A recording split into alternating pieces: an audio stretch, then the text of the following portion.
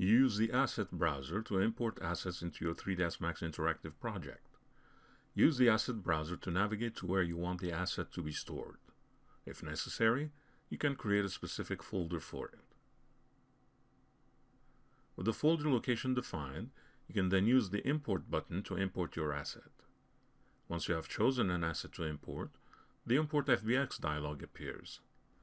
Here, you can choose import options such as automatically creating materials and textures subfolders for better file management. You can also enable other options, including generating UV coordinates for light baking if the imported asset has not been designed to that effect. If an asset is animated, you can add animation clips to the import process.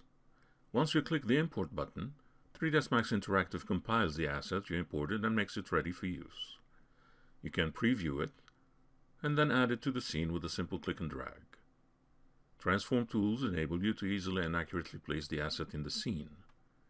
The Place tool enables you to quickly duplicate it.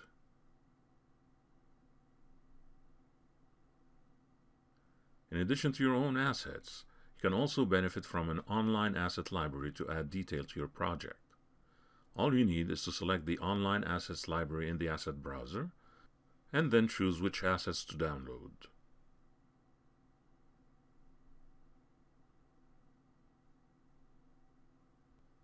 You'll then have access to these assets as they become locally stored, and you can use them in your project with a simple drag and drop.